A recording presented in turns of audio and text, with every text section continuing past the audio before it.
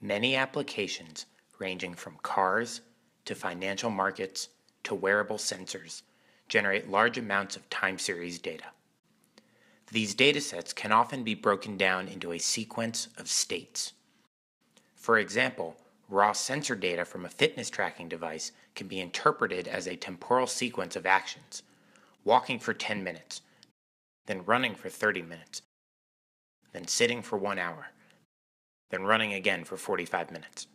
Or, using car data, a driving session can be expressed as a sequential timeline of a few key states: turning, speeding up, slowing down, stopping at a red light, going straight, and so on. Learning these sequences can help us draw interpretable conclusions from the data. However, in general, these states are not predefined, and we do not know what they are or what they refer to. Therefore, we need to learn both the states themselves and also how the time series splits into these states. However, achieving both goals simultaneously is not easy. In this paper, we propose a method of doing so called Toeplitz inverse covariance-based clustering, or TICC.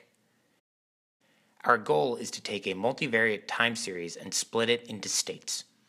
Here we define each state by a correlation network showing the relationships between the different sensors or signals of data across time. Rather than traditional clustering methods, which rely on distance, we use structural network relationships to learn the different states of the system. These networks encode the relationships between the different sensors across time.